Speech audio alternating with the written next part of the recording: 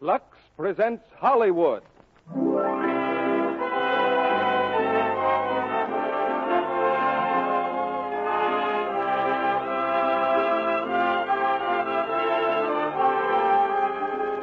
The Lux Radio Theater brings you Walter Pidgeon, Donald Crisp, Maureen O'Hara, Roddy McDowell, and Sarah Allgood in How Green Was My Valley.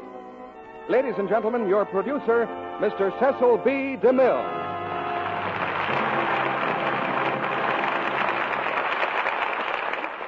Greetings from Hollywood, ladies and gentlemen. When our curtain rises tonight, it will disclose a scene far removed from the battle-scarred world we live in now. A scene out of yesterday's world. And like the little girl who stepped through the looking-glass, you're invited to cross the footlights and spend an hour with the sturdy people of How Green Was My Valley. From the original cast of this Academy Award picture, we have Walter Pidgeon, now starring in Metro-Goldwyn-Mayer's White Cargo, and Donald Crisp, Maureen O'Hara, Roddy McDowell, Sarah Allgood, and a chorus of Welsh singers. Besides the award won by this 20th Century Fox production, How Green Was My Valley brought another Academy Award to Donald Crisp for the finest performance of the year by a supporting actor. And then the Academy made it a triple play by presenting John Ford with the award for directing. And before any of this happened, Richard Llewellyn's novel had been a bestseller. So tonight's play comes well recommended. It's a story of a little Welsh coal mining community, a place where life, love, and drama go hand in hand, because every descent into the depths of the earth must always be a perilous adventure for the men who dig out its wealth. From soldier and stenographer, from farmer and factory worker, have come letter after letter suggesting how green was my valley for this theater. So many, in fact, they stopped being suggestions and became a command. So this is a command performance for all the friends of Lux Toilet Soap. Lux Soap has always been a favorite with beauty. But nowadays you'll find beauty at work on the farm and in the factory. And unless the papers deceive me, in the army, too. Hard for an old line sergeant to understand, probably. But in this war, woman power is just as important as manpower. And wherever woman power goes to work, Lux Toilet Soap is right there helping to keep up the morale. Here's the opening curtain now on the first act of How Green Was My Valley, starring Walter Pidgeon as Griffith, Donald Crisp as Mr. Morgan, Maureen O'Hara as Ann Harrod, Roddy McDowell as Hugh, and Sarah Allgood as Beth Morgan.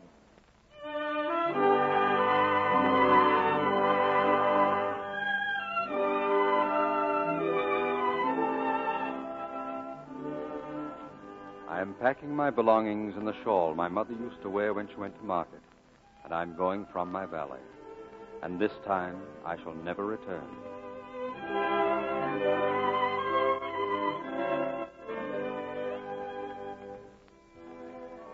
So begins the story of Hugh Morgan, a man who looks back through 60 years of memories and finds them clear and bright as yesterday.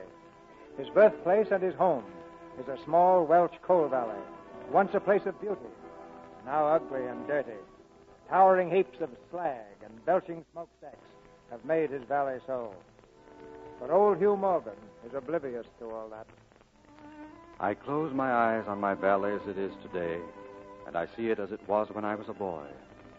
Green it was, and possessed of the plenty of the earth. In all Wales there was none so beautiful, for in those days the black slag of the coal pits had not yet marred the countryside, nor blackened the beauty of our village.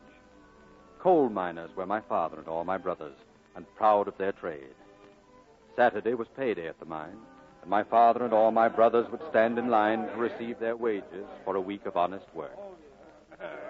Willem Morgan, £3.7. Thank you, sir. Eva Morgan, £3.7. Thank you, sir. Jorgen Morgan, £3.7. Thank you. Darby Morgan, £2.5. Yes, sir. Owen Morgan, £2.5. Thank you, sir. Young Willem Morgan, £1.10. Thank you, sir. Di Neves, £3.6. See, Father, £1.10 this week. Good boy. Now home, all of you, to your mother.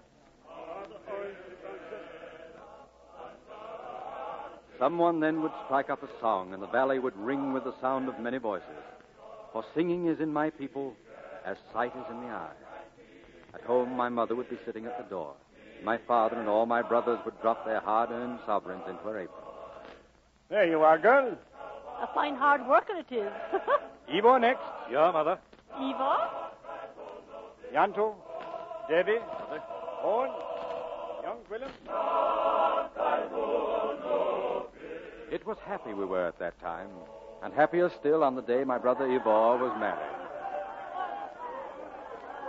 I will never forget the party after the wedding, and the wedding cake it took 2 men to lift, and my father singing. Here's a man won't get drunk, can't get drunk, shan't get drunk. It was then that Mr. Griffith came to the door. Mr. Griffith, the new minister from the university at Cardiff. I ran to tell my father. Dada, the minister is here. Mr. Griffith. Chalk the Dada, line, it's the minister. Peter O'P. Hey, what boy? The minister. Oh, the new minister. Put away the beer. Put away the beer. Good evening, Mr. Morgan. Good evening, sir. A cup of tea, is it, Mr. Griffith? Girl, Beth, brew a cup of tea. Oh, no, don't bother, please. What are you having, Mr. Morgan? We, sir, beer, sir. Beer it is, then, if you please. Beer? Uh-huh. Beer. A pint of beer. Hurry.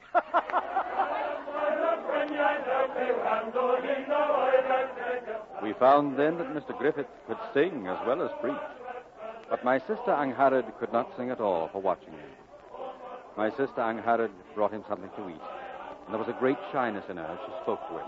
Mr. Griffith, Good evening. I have brought you something. Thank you. I am Ivor's sister. Ivor's sister. Then you must be Angharad. Yes. Well. All around, the valley echoed with our joy. Happy then, all of us. But soon, very soon, there would be trouble at the colliery. Notice, beginning August 3rd, the scale of wages in this mine will be reduced 1 shilling tuppence. That night, my father stayed late at the mine to talk to the owners. When he came home, my brothers were waiting for him at the table. Sit down, Yanto.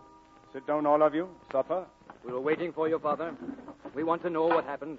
The cut is only a few shillings. There will still be plenty for all of us. Why should there be any wage cut, Father? Why, Darby? It is because they are not getting the old price for coal. Come eat your supper. May we speak first?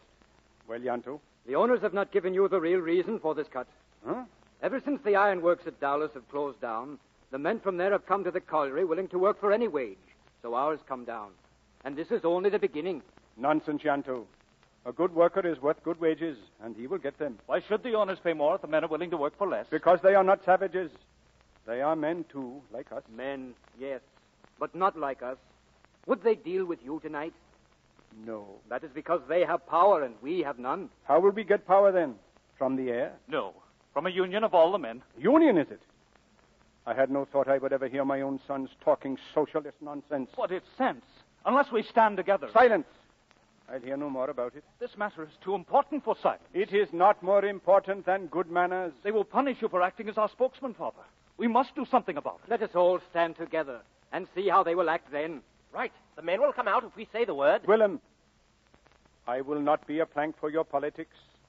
I will not be the excuse for any strike. But, Father... Enough now. It is not enough. Owen. I am sorry, sir, but Hold your tongue until I have given you permission to speak. I will speak against injustice anywhere, with permission or without it. Not in this house. In this house and outside. Leave the room. I will also leave the house. I, too, will leave. I'm with you. We can find lodgings in the village. All of you, then. For the last time, come sit down. Finish your supper. I will say no more. We are not questioning your authority, sir. But if manners prevent our speaking the truth, we will be without manners. Get your clothes and go.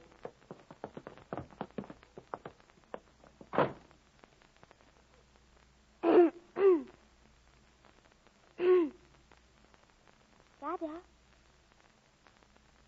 Dada? Yes, you. Yes, my son. I know you are still there.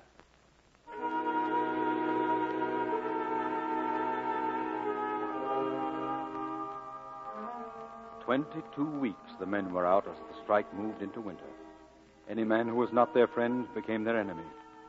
They knew that my father had opposed the strike, and now it was they opposed him. One night there was a meeting in the hills. My mother made me take her. She stood before the men in the snow and faced them with fury in her eyes. Wait! Wait! Wait till you have heard me. I am Beth Morgan, as you all know. I have come up here to tell you what I think of you all, because you are talking against my husband.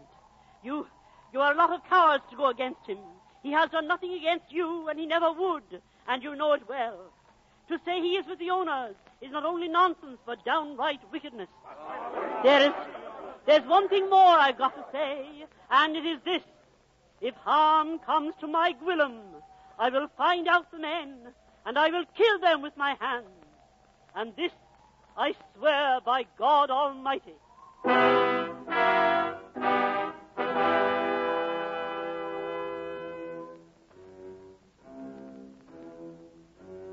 With my mother holding firmly to my arm, we turned and passed through the ranks of strangely silent men and into the bitter wind. For hours, it seemed, we stumbled through the snow toward home. Then on the low wooden bridge over the river, blinded by the storm, we slipped and fell into the icy water. On a rocky ledge, I found support and held my mother clear. How long it was we were there, I cannot tell. But when they found us, it was to carry us home, near to death. For weeks I lay in my bed. And then one day I heard Mr. Griffith speaking to the doctor outside my door.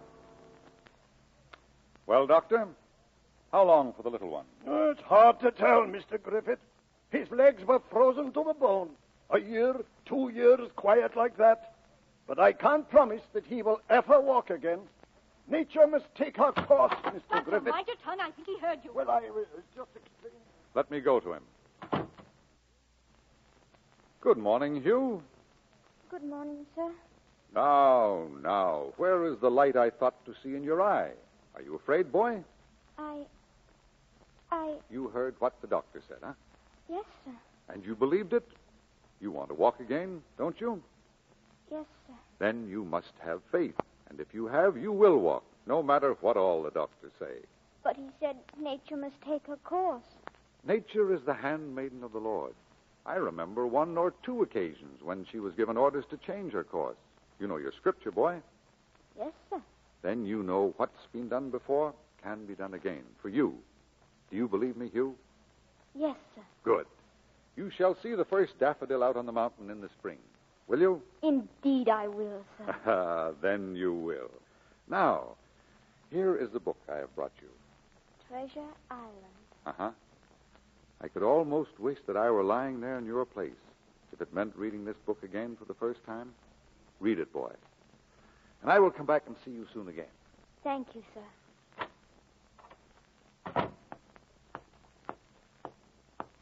Mr. Griffith, Yes, Aunt Harriet. I couldn't let you go without thanking you for giving comfort to my brother. It was only my duty, girl. Oh, no, it was more than duty. Yes, Hugh is a fine boy.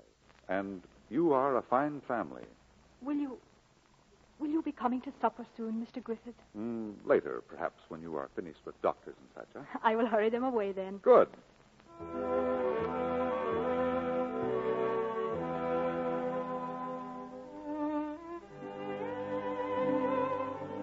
For many months I lay there and my mother upstairs, and we could talk to each other with tappings on the wall. It was a great day when she came down into her house. On my father's arm, she came to my bed and stood watching me with diamonds in her eyes and a hand to her mouth. Hugh, my son. My son. Mama, your hair, it's all white. It's the old snow got into it, boy. Then she touched my cheek and kissed me fiercely. My father tiptoed to the door and beckoned for my brothers to come in, for they had returned to the house to live. We have come back, Mother. Oh. In an instant, my mother was in their arms, not knowing whether to laugh or cry. Yato. Daddy. Owen. Come, girl, come. Then outside we heard the voices, the men of the mine coming to sing for my mother. Willem. Will you come to the door, girl? But what is it? It is for you, girl. Come along now. Easy now. Willem. For me?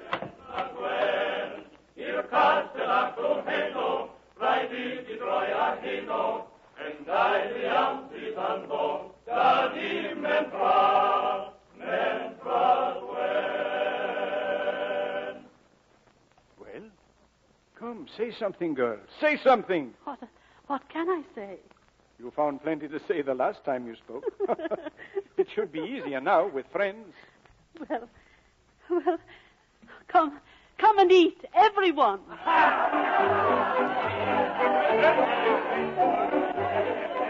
It was a gay time. We laughed and sang fit to burst our lungs.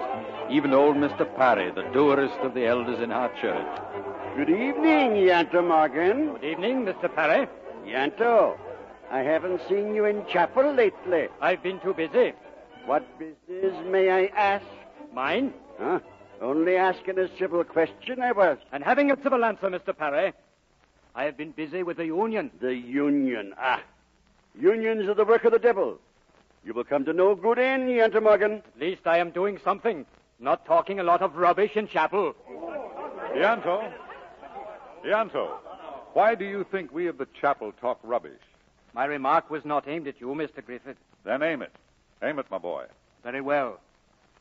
Because you make yourselves out to be shepherds of the flock, and yet you allow your sheep to live in filth and poverty, and if they try to raise their voices against it, you calm them by saying their suffering is the will of God. Yanto, enough now. Mr. Morgan, Yanto, I have not expressed my views here because I have no wish to interfere with a family disagreement. You have my permission to speak, Mr. Griffith. Well, then, here is what I think. Have your union. Alone you are weak. Together you are strong. But remember that with strength goes responsibilities to others and to yourselves. For you cannot conquer injustice with more injustice. Only with justice and with the help of God. Mr. Griffith, are you coming outside your position in life? Your business is spiritual. My business, Mr. Parry, is anything that comes between man and the Spirit of God. The deacon shall hear that you've been preaching socialism. Mr. Parry! Loose the old devil's teeth for it. Yanto, Gwillem. He is our guest. Now enough. Beth, girl, give Mr. Parry a pint of home brewed and put his pipe back into his mouth. I will give him a good clout with the frying pan. Oh, no, now. Come. A bit of singing, is it? A song, all. Come. Down the field, my soul, when. Oh, fun we bow before, when.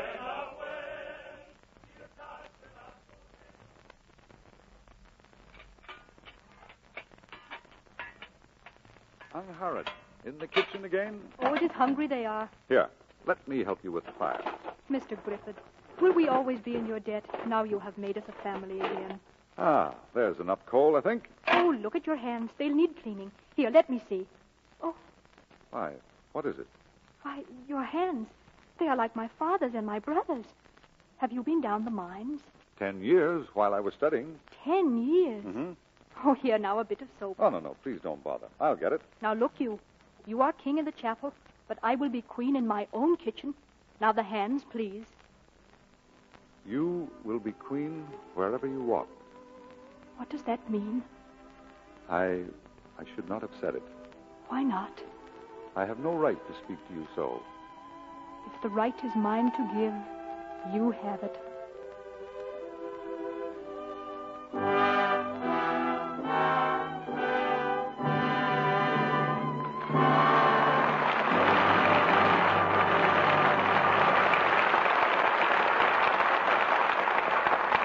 In just a few moments, Mr. DeMille and our stars, Walter Pidgeon, Donald Crisp, Maureen O'Hara, Roddy McDowell, and Sarah Allgood, will bring us Act Two of How Green Was My Valley. And now, here's a young business girl greeting her roommate, a bit enviously. Hi, Mary. Oh, lucky you to get home early. Phew, what a day we had. Supper's nearly ready, Jane. Oh, wonderful. I'm certainly for a cozy evening right here at home. Darling, now don't get mad, but I promised we'd both be at the USO dance at 9. They needed more girls. Mary Lou Davis, if you think... Oh, now, Janie, be an angel. There's plenty of warm water in the bathroom, and look, here's a nice new cake of Lux soap. Oh, you'll feel lots different after your beauty bath. You know you will. And later...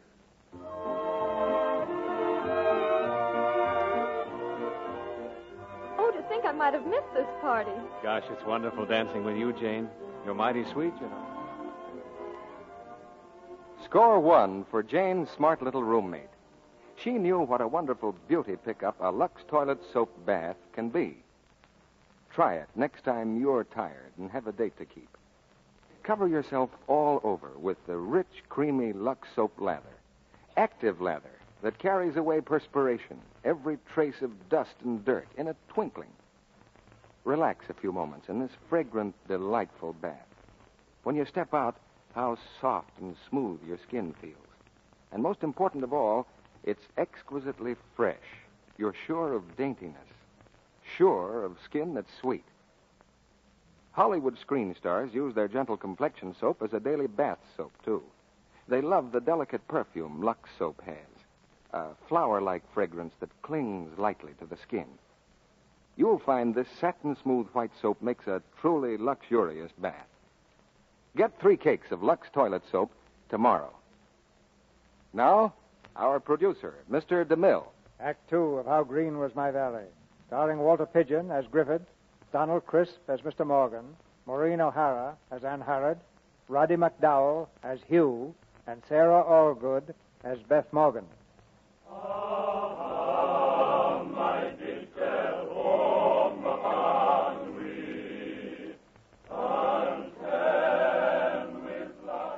While I lay in the wall bed, recovering from my hurt, the strike was settled, and the men returned to the mine.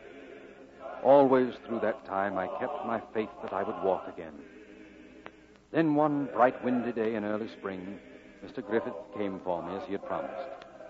He carried me to the top of the hill above our village. Now then, boy, down you go. There. Now, put your feet apart and stand on them. Yes, sir. Now, you can walk, you, if you try. Come, lad. Walk to me. Can I, sir? Walk over here. 1 step. 1 step. Oh, And now another. Come on. See? I'm walking. 'Tis walking I am, sir. There's a good lad. There's a good old man you are. Now, rest a bit, eh? Mr. Griffith, I have walked. Of course you have. And you have been lucky, Hugh. Lucky to suffer, and lucky to spend these weary months in your bed. For so God has given you the chance to make spirit within yourself. And as your father cleans his lamp to have good light, so keep clean your spirit. How, sir? By prayer, boy. And I don't mean shouting and mumbling and wallowing in religious sentiment. Prayer is only another name for good, clean, direct thinking. When you pray, think. Think well what you are saying, and make your thoughts into things that are solid. In that manner, your prayer will have strength, and that strength shall become a part of you, mind, body, and spirit. Yes, sir. Now then, up on my shoulders, boy. And remember, the first duty of these new legs is to get you to chapel on Sunday. Oh, they will, sir. They will.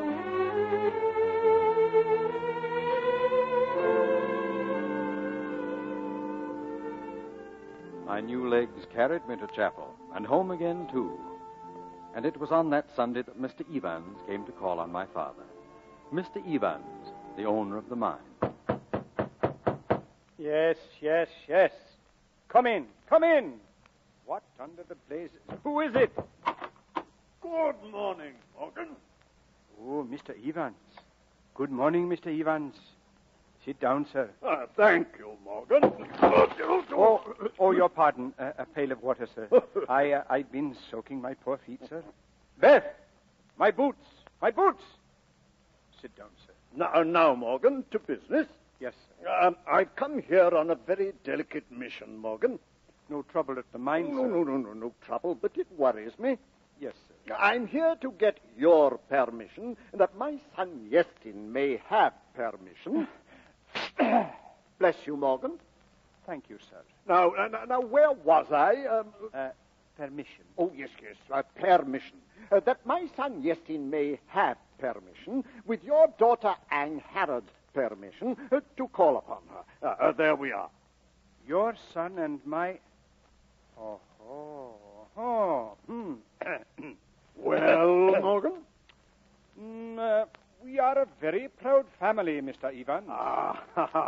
But you have my permission, Mr. Evans, to give your son permission to speak to Angharad with her permission. Thank you, Morgan. I'm very much obliged to you. He's just outside. I'll tell him I'm much obliged. Good day, sir. Good day. Yes, sir. Yes, sir. Good day.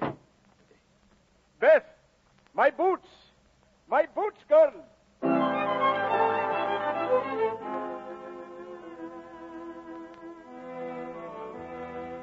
And so it was that wealthy Yeston Evans came to ask for Angharad in marriage. And Mr. Griffiths knew of it and stayed away from our house. For a whole week we never saw his face, until at last Angharad could wait no longer. Who is it? One moment. Angharad, you shouldn't be here. I couldn't spend another night without knowing what has happened. What is wrong? Wrong? Oh, you know what I mean. Why have you changed towards me? Why am I a stranger now? What have I done? No, you've done nothing. The blame is mine. Your mother spoke to me after chapel. She is happy to think you will be having plenty all your days. With Yeston Evans? You could do no better. I don't want him. I want you. Angharad, I, too, have spent nights trying to think this thing out. When I took up this work, I knew what it meant. It meant devotion and sacrifice. That I was perfectly willing to do. But to share it with another, do you think I'll have you going threadbare all your life, depending on the charity of others for your good meals? Our children growing up in cast-off clothing, and ourselves thanking God for parenthood in a house full of bits? It could make no difference. No. I can bear with such a life for the sake of my work. But I think I would start to kill if I saw the white come to your hair 20 years before its time. Why? Why would you start to kill? Look at me. Are you a man or a saint? I am no saint, but I have a duty towards you. Let me do it. Go back to your house, Angharad. It is late.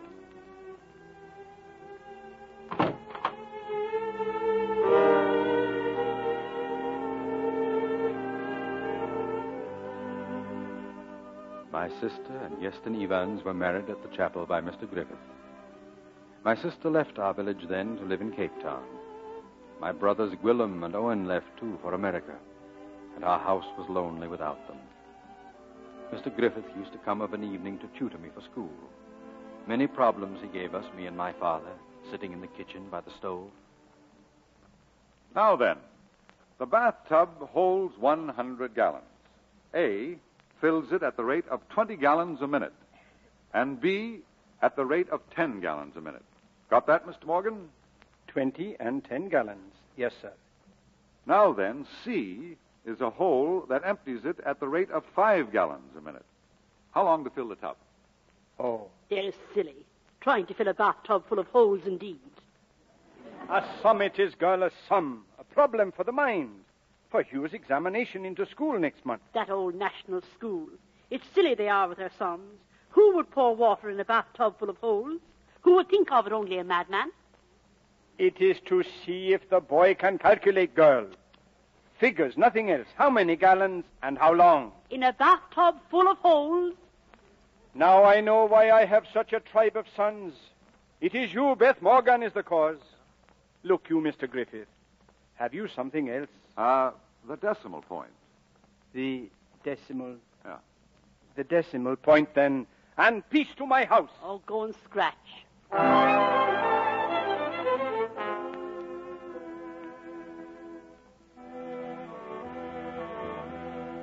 I went to the national school.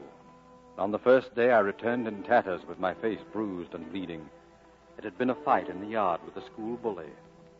What happened, Hugh? What is it, lad? Speak up. I fell on the mountain. Fell indeed. Look at him. Hugh. Did you win, boy? No. Yanto, fetch Daibando the fighter. Bring him here. Daibando it is. Willem! Quiet, girl. Hugh, are you willing to go to school tomorrow? Yes, sir. Good. From tonight you shall get a penny for every mark on your face, 6 pence for a bloody nose, a shilling for a black eye, and 2 shillings for a broken nose. William, stop it. Fight again, Hugh, and when you come home, not another look will you get from me, not another word. Break your old nose then. Break your mother's heart every time you go out of the house. A boy must fight, Beth. Fight? Fight, is it? Another beating like that, and he'll walk home dead.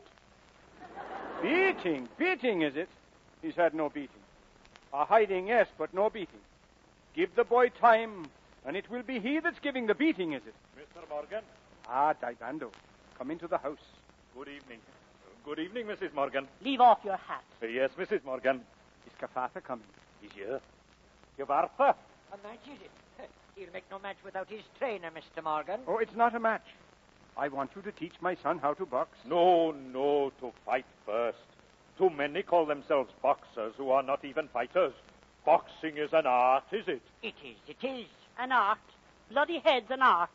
Oh, go along with your girl. A cup of tea for the man, is it? Tea? No tea, Mrs. Morgan. No, in training we are. A glass of beer, if you please.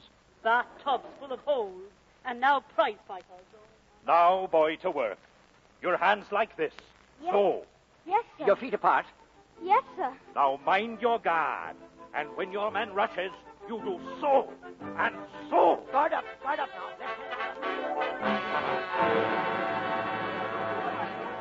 Hit him, you. Go on. You've got him now. Hit him, you. Stop it, I say. Mr. Jonas, mind you. So, our little coal mining friend has been indulging in his favorite sport again, eh?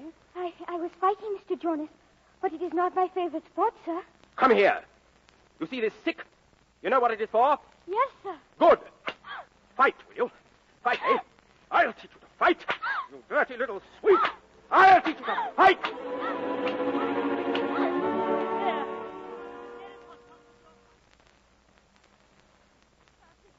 Well, I will go to my death.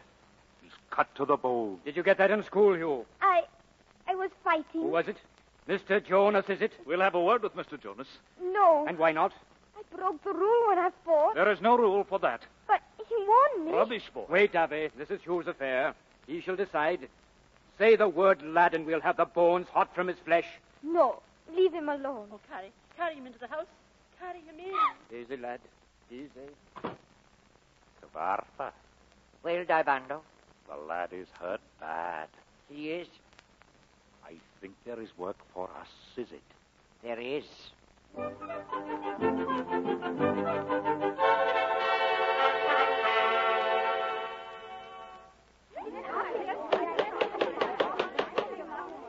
This class will come to order. Yesterday, all of you brilliant children made some progress, a very small progress, in the matter of linear measurements. We will now begin... Good morning. Yes? What is it? Good morning, Mr.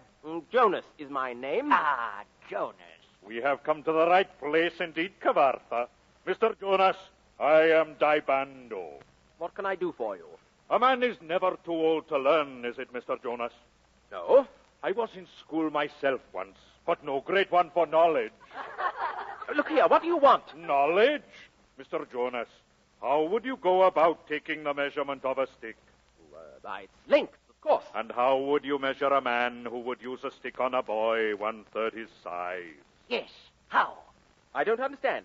Now, you are good in the use of a stick, Mr. Jonas, but boxing is my subject, according to the rules laid down by the good Marquess of Queensberry. Heaven rest his soul. And happy I am to pass on my knowledge to you. What do you want, please? Get him into position now, Kafartha. Yes. Put up your fist, Mr. Jonas. Stop it! Now look, to make a good boxer, you must have a good right hand like this, Mr. Jonas. Oh! You see? Stand him up, Kafartha. Up it is. Up, Mr. Jonas. And this, Mr. Jonas, is how you will punish a man with your left and put your soul into it. Oh, no, stop! Here, Mr. Jonas. No sleeping now. Why, the gentleman's talking to you. Raise him up. On your feet, Mr. Jonas. Why, the lesson's only beginning. Boys and girls, could I have your attention, please? I am not accustomed to speaking in public. Only public houses. But this blow, never use. It's against the rules. Break a man's nose. But this one is fair. Help him. He's asleep again. Sleep, is it? I'm afraid he will never make a boxer. No aptitude for knowledge. Good morning, Mr. Jonas.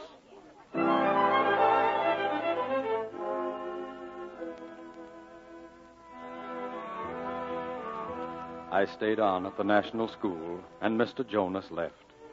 And then one evening as I returned home, I heard the whistle at the mine. The whistle that meant only one thing to us: tragedy, an accident. Someone in that black pit had died. Mr. Griffith! You, come here. Someone hurt. Who is it? Quiet, lad. We'll know in a moment. They are bringing up the cage. Stand back! Just the cage! Quiet, girl, quiet. Mr. Griffith. Well, Leonto, who is it? It's Eva. He fell under a tram on the lower level. He's been killed.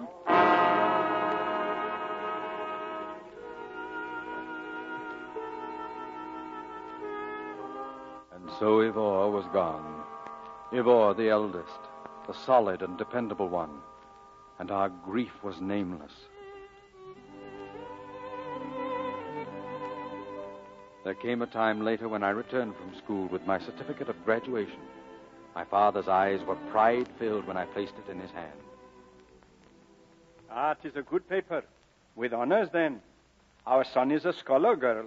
What is it, Hugh? I can't make sense with it. Latin it is. It is written in Latin, Mama. Latin, is it? Why not good Welsh? Or even English? It is the fashion, girl. Fashion. Decimal points and bathtubs full of holes. Oh, my poor Hugh. They've stuffed your head with Latin, then. Beth, my old beauty, you. A black eye, is it? Latin. Now then, Hugh, what will it be? To Cardiff to school, then the university to be a lawyer, is it? Or a doctor? Dr. Hugh Morgan. That would be something special, with a lovely horse and trap, and a good black suit and a shirt with starch. Oh, there is good, my little one. Well, Hugh, what will it be? Huh? I will go down the colliery with you, sir. The colliery? Have sense, boy. The colliery is no place for you. Why not try for a respectable job? Respectable? Are you and his brothers a lot of old jailbirds, then? Oh, leave it now, Beth. I only want the best for the boy. If he is as good a man as you and his brothers, I will rest happy. I'm thinking of the boy's future. Hugh is a scholar. Why take brains down a coal mine? I would rather, sir. All right. Decide for yourself, but blame yourself if you are wrong now. The colliery, sir. All right, the colliery it is. Good night. Where are you going? To get drunk.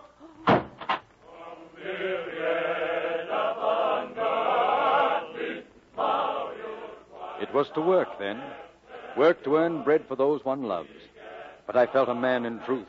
To be coming up the colliery cage with my father, sharing his tiredness, blacked by the same dust, and I was happy.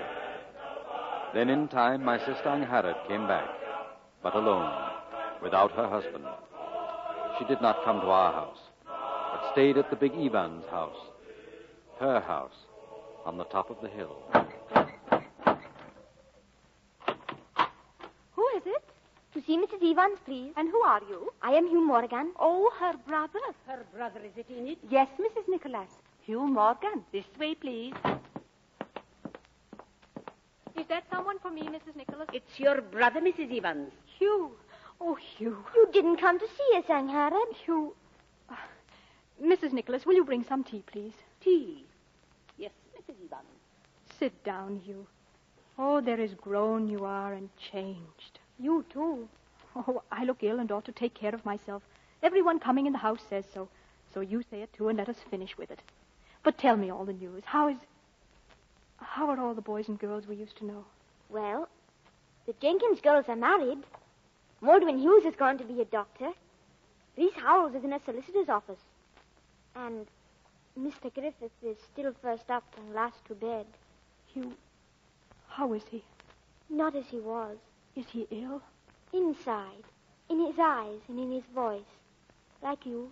Please go home, Hugh. Go home at once. I'm sorry. Now then, Mrs. Evans, tea, is it? Here you are. Leave it, Mrs. Nicholas. I will pour. Well, I always did the pouring for Mr. Yeston's poor mother. I will pour, I said. Yes, Mrs. Evans. A new mistress is like new sheets. A little bit stiff, but washing's to come. Why do you have her here? Oh, 37 years with the family, or so she tells me 60 times a day. Have some tea, Hugh. You don't want me to go? No, Hugh. I'm sorry for being nasty. Please stay. Oh, Hugh, I tried to tell Mother. I tried to write. Oh, Hugh, it's lonely I am.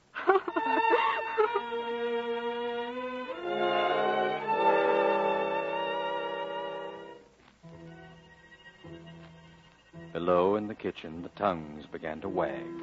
Mrs. Nicholas and the women of the neighborhood. Not for me to say, only the housekeeper I am. 37 years in the family and living to curse the day. Why, what is it, Mrs. Nicholas? Divorce. Divorce? No. Saying nothing I am, but that is what is in her mind. She is here without her husband, is it? And why? It is because she's in love with this preacher. Preacher? Preacher, I said. Mr. Griffith it is. But Mr. Griffith has not been near the house. What difference is that, girl? Not a word now. We will not say a word, Mrs. Nicholas. No. Oh, no, indeed, not a word. No.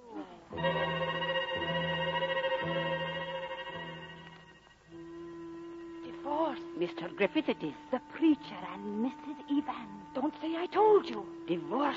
Divorce. The knives that can be hidden in idle tongues. For generations, the Morgans had lived in this valley. Mr. Griffith and Mrs. Evans. And now our name was touched with slander. Divorce. Our house looked strange to me. And then I knew why. For the first time I could remember, our front door was shut tight in the daytime.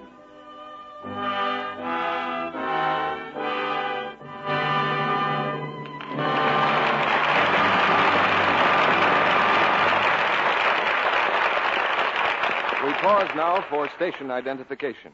This is the Columbia Broadcasting System.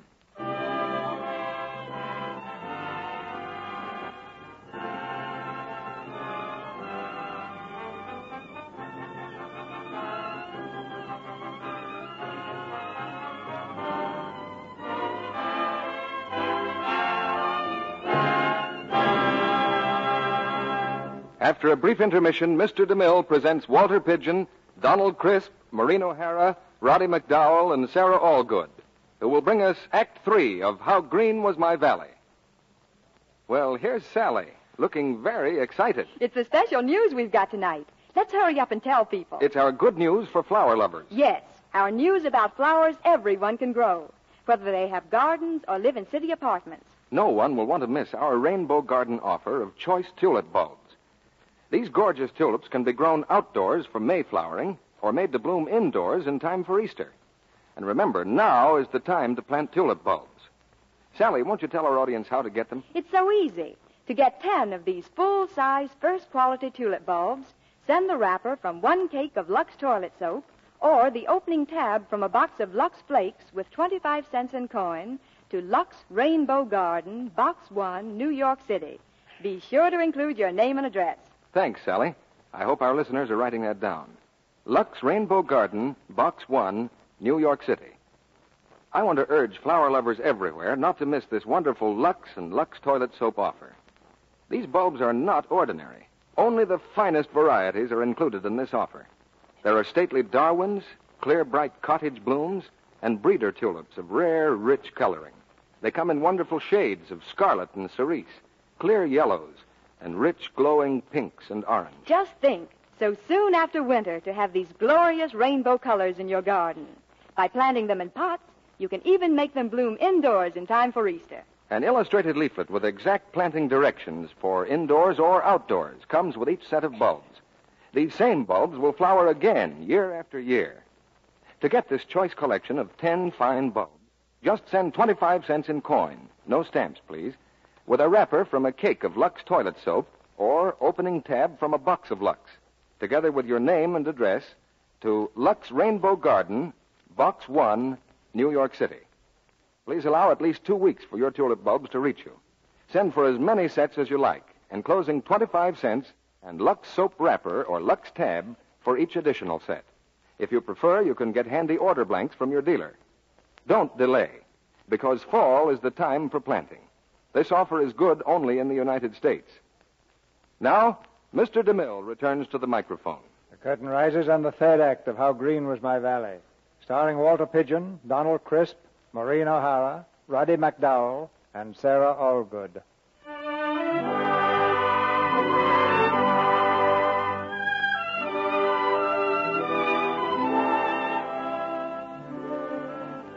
As the slag had spread over my valley, so now a blackness spread over the minds of its people. My sister and the preacher. Each day I heard their names together, and as many times did I fight in the streets. Dada? Fighting again, Hugh. More trouble with the Philistines, is it? Yes, Dada. Hugh, what is it now? Look at your face. Even John. He said things about Angharad and Mr. Griffith. Children, too. You were right, my son. You were right to fight. My coat, girl. I'm going to the mine. You will be back? I will be back for breakfast. You will not go to chapel then? No. And if they do this thing, I will never set foot in the chapel again as long as I live. I will have the sheets warm on your bed. There's an old beauty you are. Go and scratch, boy. Mother, what is this about the chapel? Tonight, after the service, a deacon's meeting over Angharad. Angharad? But she has done nothing. Nothing is enough for people who have minds like theirs. Oh, Hugh, my little one, I hope when you're grown, their tongues will be slower to hurt. But will Angharad be at the meeting? No, none of us will be there. For the disgrace will not stay away. I will go, Mother.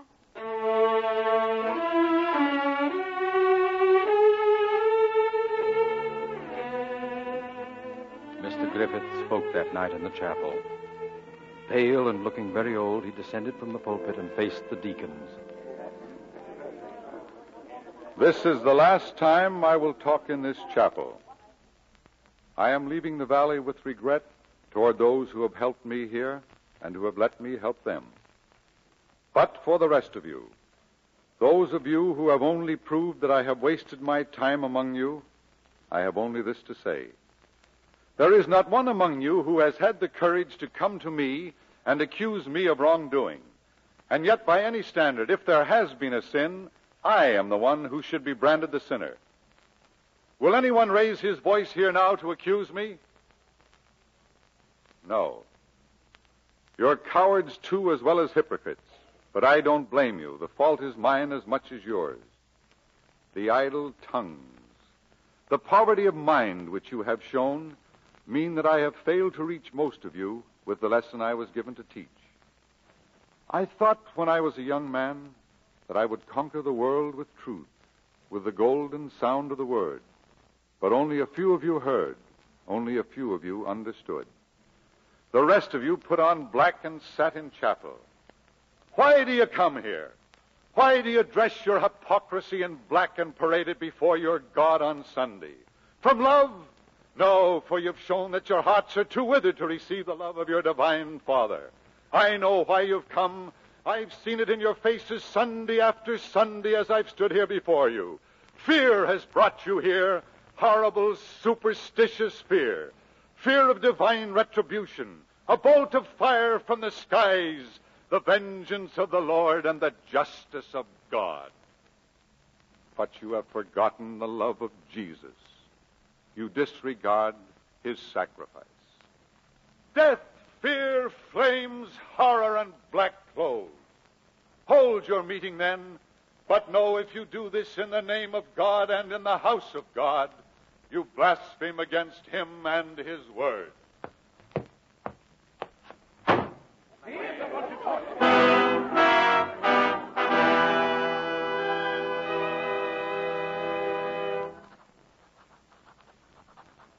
My dear Angharad, I am leaving the valley. I am leaving tonight, and... Mr. Griffith? Well, Hugh, I'm glad you've come. Thank you, sir. Is there anything I can do? Indeed there is. You can do me a great service. This watch, my father gave it to me when I entered the ministry. It's marked time we both loved. Take it. Oh, no, sir. A service I said you'd be doing me. No need for us to shake hands, Hugh. We will live in the minds of each other. Mr. Griffith, won't you see Aunt Harriet before you go? She wants you to. No. If I were to see her again, Hugh, I couldn't find the strength to leave her. Goodbye, boy. And there's a good old man you are. Listen. It's the mine. Something's happened at the mine. Come along, lad. Mr. Griffith, Daddy is dead. Daddy is dead. Come along.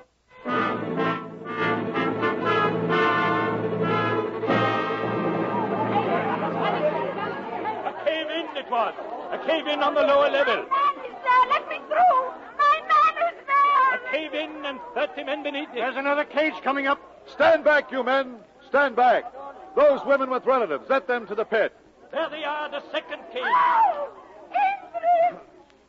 Mr. Griffith, I don't see Dada. Di, is Gwilla Morgan up?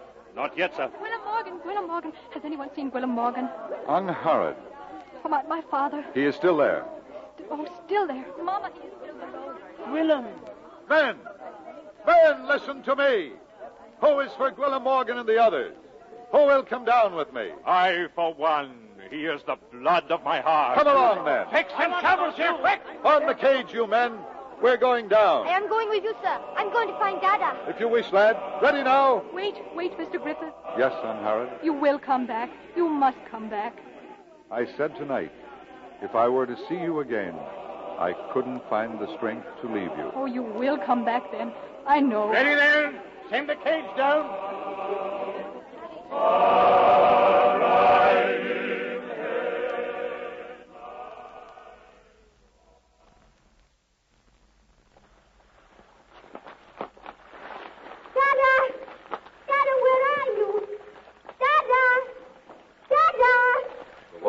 To our knees here and getting deeper, sir. They will have the pump started soon. Morgan. William Morgan. Dada! They were working in this tunnel, you're sure? They were here and the one beyond, but the props have all given way. We cannot go much further, sir. We will go on. Dada! William Morgan. Dada, where are you? Wait. I heard him. Quiet, everyone. Call again, Hugh. Dada! Hugh, lad. He's over there. This way, lad. We're coming, William Morgan. Hold on. We're coming, Dada. We're coming. Watch your foot here. It's deeper. You men back there, bring tops. There he is. There. Easy, men. Mr. Griffith. He's caught beneath the rock. We'll never get him out alive. Never. Dada. Oh, Dada. Hugh, lad. Hugh, my son. We're going to take you out, Dada. No. The rock. Do not dig. It will fall. We are going to take you out. Hugh, my lad. There's a good old man you are. A good old man. Dada. Oh, Dada. Come, Hugh.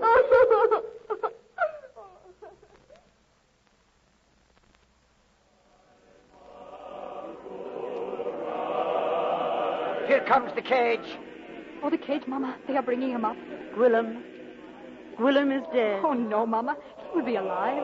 Gwillem is dead. I know he is dead. He came to me just now as I stood here. Ivor was with him. He spoke to me and told me of the glory he had seen.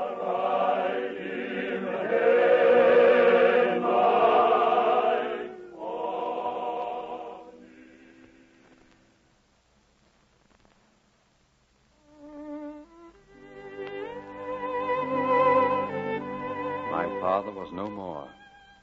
But men like him can never die. They are with us still, real in memory as they were real in flesh, loving and beloved forever. How green was my valley then, and the valley of them that have gone.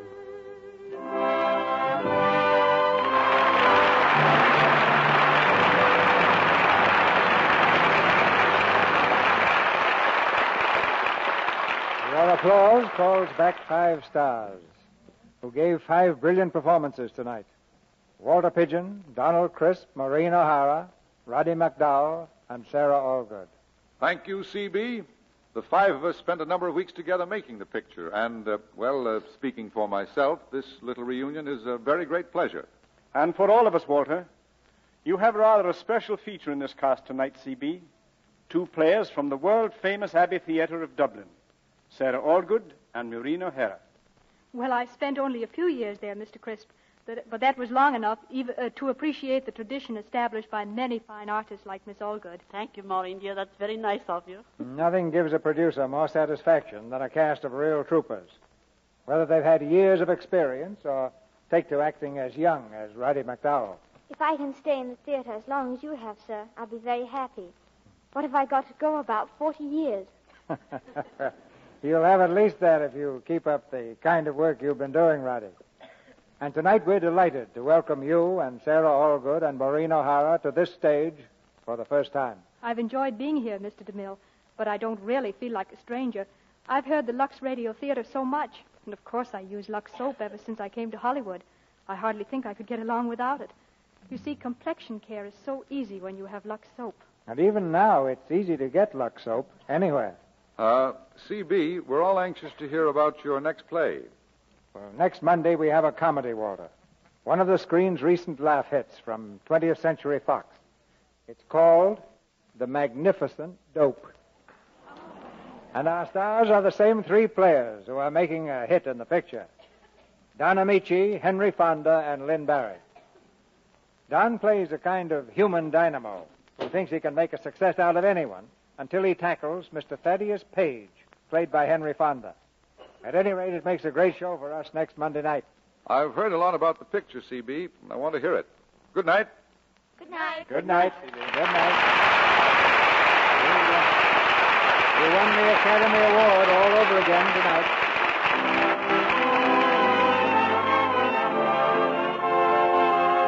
Our sponsors, the makers of Lux Toilet Soap, join me in inviting you to be with us again next Monday night when the Lux Radio Theater presents Don Amici, Henry Fonda, and Lynn Barry in The Magnificent Dope.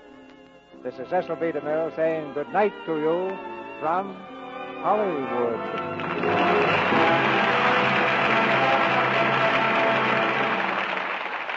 Here's a question for the ladies. Have you been throwing away explosives we need to win the war? Well, if you still throw away waste fats, you're doing that very thing. Keep all used frying fats, meat drippings, and bacon grease, and strain them into a clean, wide-top can. Your meat dealer will pay you for them. So save waste kitchen fats to make explosives. Donald Crisp will soon be seen in the Warner Brothers picture, The Adventures of Mark Twain. Maureen O'Hara, Roddy McDowell, and Sarah Allgood appeared by courtesy of 20th Century Fox. Miss O'Hara will be seen in The Black Swan. Miss Allgood in Life Begins at 8:30, and Roddy McDowell is currently on the screen in The Pied Piper. Heard in tonight's play were Gail Gordon as narrator, Stuart Robertson as Di Bondo, Joseph Kearns as Capartha, Paul Langton as Yanto, Kemble Cooper as Mr. Jonas, Gloria Gordon as Mrs. Nicholas, Frederick Warlock as Mr. Evans, and Esther Mason, Herbert Evans, Fred Mackay, Claire Videra, Norman Field, and Stephen Muller. Tune in next Monday night to hear Don Amici, Henry Fonda, and Lynn Barry in The Magnificent Dope.